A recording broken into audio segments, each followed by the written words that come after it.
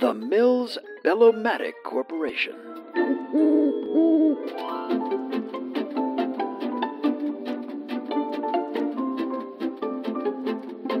The way you present your bells to your patrons is very important. If they're on a sturdy base with the machine at the proper playing level, they'll make far greater profit than if you just stick them anywhere, such as an old table or high on a counter. The Jack-in-the-Box is the ideal and most modern improvement in safe stands today. It's sturdily constructed of a heavy steel with a durable finish of a satin black pebbled texture. As the base is wider than an ordinary safe stand, it affords greater stability, and the firm base prevents the machine from riding forward or backwards as it is played. We won't go into the details about the wonderful Jack-in-the-Box feature. Rather, we'll present the 6 steps that make the Jack-in-the-Box just about the best bell stand in the whole world. It fits all modern bells. Number 1, an attractive presentation. A Jack-in-the-Box stand ready for play. Note the wide ledge which can be used to hold drinks or extra coins. The stand is made of a heavy gauge steel. Number 2, it disappears like magic. Press the button as shown on the side, but before you press it, a special crank, which is furnished with the stand, allows you to release the bell's weight. Number 3, going down. The machine will start to descend of its own weight. If you wish, place your hand on top of the machine and push down to increase the speed of descent. Number 4, the cover-up. Metal plate, which is part of the stand, is pulled up from back and becomes a cover. When it is dropped into place, it locks automatically and securely. Number 5, presto, it's gone. Now the bell is out of sight, the whole action only taking about a minute. Jack-in-the-Box is now an innocent-looking piece of storage equipment. Number 6, back in business.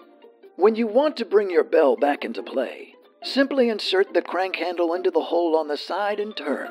The machine rises smoothly and easily into sight, ready for play.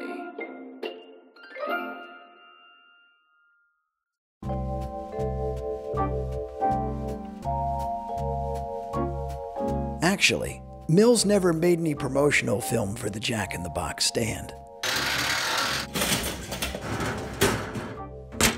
The inspiration for that intro came from an advertisement in the Mills Spinning Reels magazine for July and August of 1949.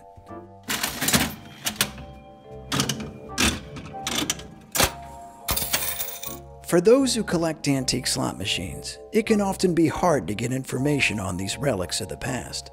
Most searches on the web for the Mills Jack-in-the-Box stand don't bring up a lot of information, so I thought I would make a video explaining how one works, since I got one not too long ago. The stand that I came across was part of an online estate auction in Virginia. An elderly gentleman had this machine and stand in his garage for years, it seemed, and he was going into a retirement home. With 2 small kids at home, I didn't have the time to preview the item in person, so I ended up doing some of my own gambling by bidding solely from pictures. Fortunately, I won the item and brought a bunch of Allen keys with me to crank the machine out of the stand to get it home. The machine inside ended up being a Mills 21 bell, with a token vendor inside instead of a jackpot, and not much original use. All 9 original tokens were in the machine with matching numbers. The mechanism was frozen, but after a teardown and rebuild, it ran like new.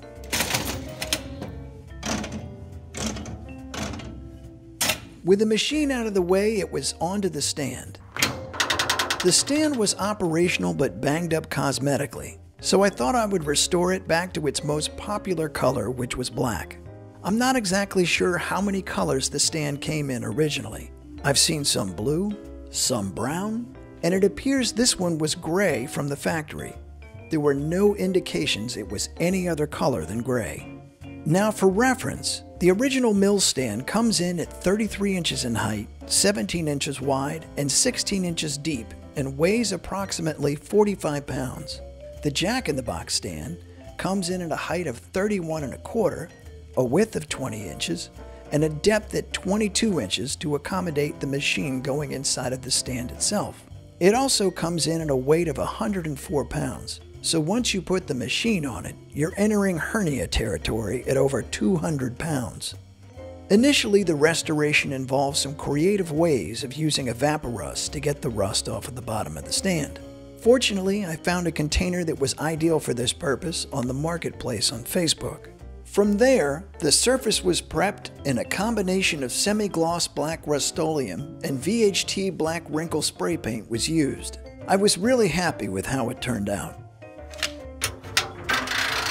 Additionally, with restoring the stand, I got to figure out how it actually works. The Jack-in-the-Box stand consists of the base, a platform that sits inside of the base, a steel spool, an inner frame with arms that attach to the platform, a cover plate, a locking bar, a crank handle, and a steel cable that helps raise or lower the platform inside of the stand. There's also a few other parts that help make the stand work. To unlock the stand, you insert your key and turn from left to right. With the spool out of the way, you can see that the key unlocks a spring-loaded aluminum rectangular piece, which locks automatically when you close the lid. When I first got the stand, I didn't have a working key and accidentally locked the machine in it. Fortunately, I managed to get it back open, and I had the lock rekeyed by slot expert Larry DeBaugh. So with the cover plate unlocked, it slides back into the rear portion of the stand, and it is held in place by these two pieces that are screwed into each side at the top and by two L brackets on the bottom.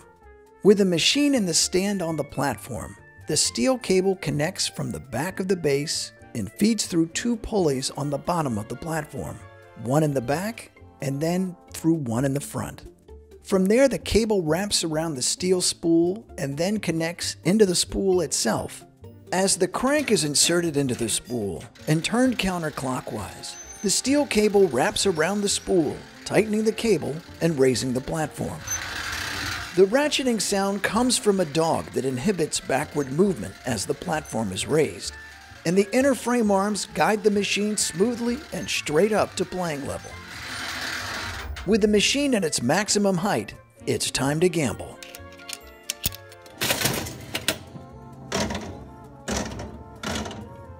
Once you've taken your patron's money, or the law has showed up, it's time to get the machine out of sight by reinserting the crank and providing just enough pressure counterclockwise that the dog can release and drop. With the dog out of the way, the machine slowly descends from its own weight. There's also a leather strap on the other side of the spool that helps with this process. As the platform finishes its descent, it moves a part attached to a rod within the inner frame, which pushes the dog back up, locking it back into place. The original advertisement says this process of descent happens in 10 seconds, but I timed it out at 1 minute and 16 seconds. It's probably better to be slower than faster. So that's how the stand works. It's certainly a unique piece of its time period. If you have any more information on these stands, send me a note at phillipspost@icloud.com. Thanks for watching.